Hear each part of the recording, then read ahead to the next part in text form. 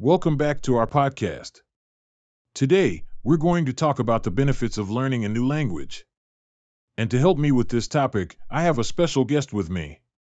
Please welcome Sarah, who is an English teacher and a polyglot. Thank you for having me on the show. I'm excited to discuss the topic of language learning. So, Sarah, why do you think learning a new language is beneficial? Well, there are numerous benefits to learning a new language.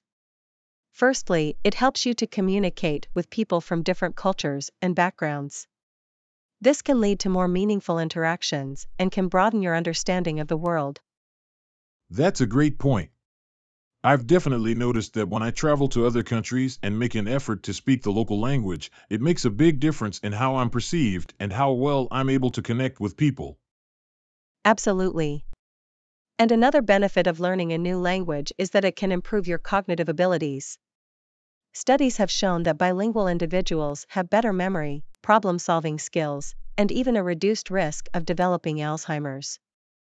I had no idea that language learning had such far-reaching benefits. And what would you say to someone who feels intimidated or overwhelmed by the idea of learning a new language? I would tell them to start small and be consistent.